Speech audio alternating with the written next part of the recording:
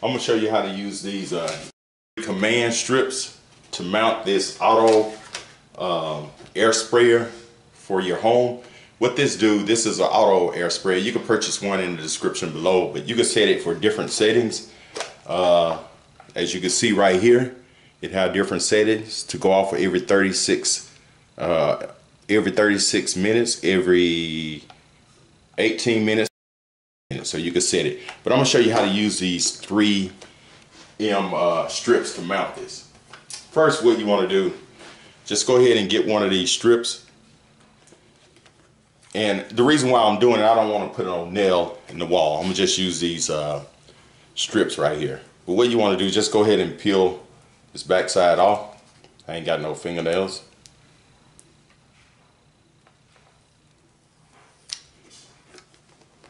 And what you want to do is place this right here.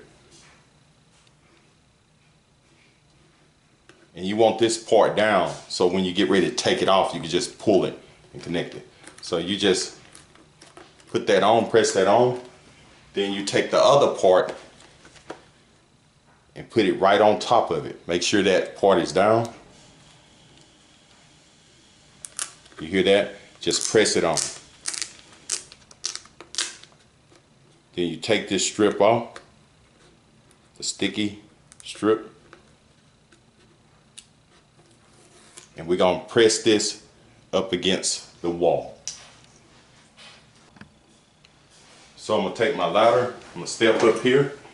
Now as you can see, I got the sticky part right here, and I'm gonna set it, let's see, about right here. It's probably about where I want it. Just press it and hold it a few seconds.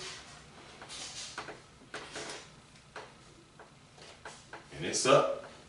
That's it. So I'm gonna set this timer for every 36.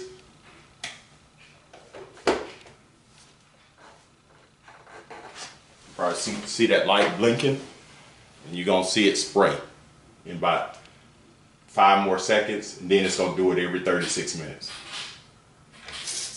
You see that? That's it.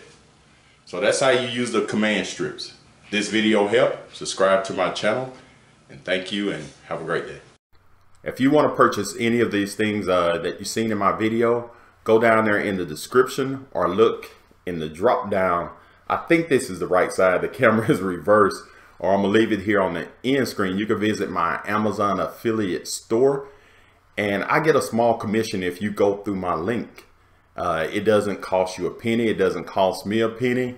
And even when I go and buy things off Amazon, I go to YouTube and try to find another YouTuber or somebody that has affiliate links so I can go through so they can get the commission. So it's that simple. It's not costing you anything. So if you can go to my store, like I said, I'm gonna leave a drop down, or it's in the description, or the show here on the screen. And again, thanks for watching. Subscribe to my channel, and have a great day.